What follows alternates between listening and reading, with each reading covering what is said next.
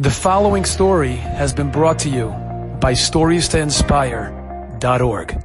Many years ago, there was a fellow, a teenage boy, who for some reason began to listen to my CDs, the cassettes, and he was a very lively boy, and he started imitating me. And people thought he was absolutely hysterical. And he once called me, and people told me that he's going to call, and he calls himself Paysach Sheni. Of course, my name is Paysach, and being that he was imitating me, he said that he was Paysach Sheni. He sounded like a very delightful boy. So I said to him, listen, why don't you come for Shabbos? Come with your friends. That would be great. I'd love to have you. Now, I found out that unfortunately, he was living alone with his mother, who was an aguna. His father would not give his mother a get, and this went on for years. And so this boy really needed a father, because his father really didn't have much connection to him. And I became very friendly with him, and we began calling each other every once in a while. And what happened was that everybody began telling me about how much Paysach Sheni would imitate me at every single occasion that he could. And so I became close to both him and to his mother, and she told me the most unbelievable thing. And this is the thing that I want to talk about. You see, boys, if they do not have a father at home, find it very hard to go to shul by themselves. And many, many single mothers, both those that are divorced and those who lost their husbands, their almanas, they tell me that sometimes for weeks on end, the boys don't go to shul. I mean, of course, the girls don't go. Who's going to watch them? But even the boys. But what happened was this fellow lived in Brooklyn, and a wonderful machanech, Rabbi Yaakov Landesman, so sein gesund und stark. He was the principal in Tveres Moshe, where my boys went in Queens, but he lived in Brooklyn. And every single Shabbos, he would pick up, we'll just call him Paysach Sheni. They would walk together to shul. Rabbi Landesman would learn with this boy. They would learn for a while, maybe half hour, 3/4 of an hour. And then either they daven together or else he would walk him to the shul where Paysach Sheni wanted to daven. But many times he would daven right next to Rabbi Landesman.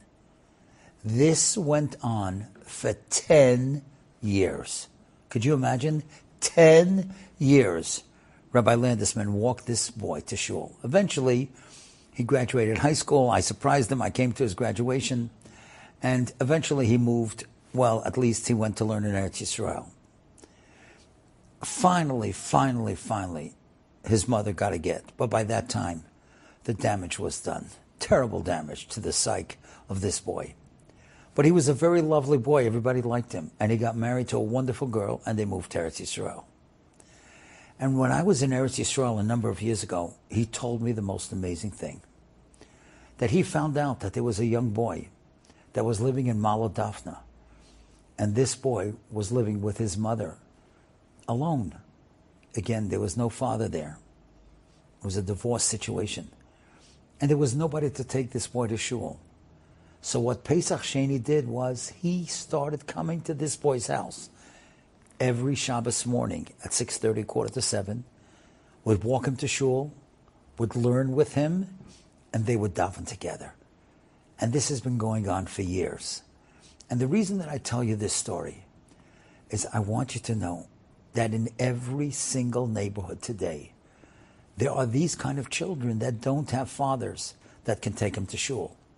It could be because either with their mothers, single mothers, either, as we said, almanas, or those that are divorced or separated. And the weeks that they are with the father, so they'll go to shul. But the weeks when they are with the mother, who's taking them? Let's think about this. Let's try to be involved with those children. And we could be, in a sense, at least for Shabbos, a surrogate father for them. And maybe even during the week, we could learn with them one or two times. Don't forget, as a child gets to the 7th and 8th and 9th grade, the mother can't learn Gemara with them. That's obvious, right? So they need an older person. But I'm talking mainly about Shabbos. If you know someone in your neighborhood, a child, that's going to be alone, that's going to have to walk alone or not come to shul altogether, get involved. Let's walk the walk and talk the talk. Talk to the child.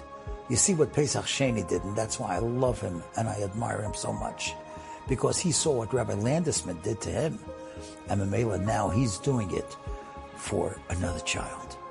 That's what godless is all about. You learn from the previous generations and you give it over to the next one. Again, this is not the happiest topic to talk about, but it is so important, and you can enhance and change the life of an unfortunate child. Please try to remember that.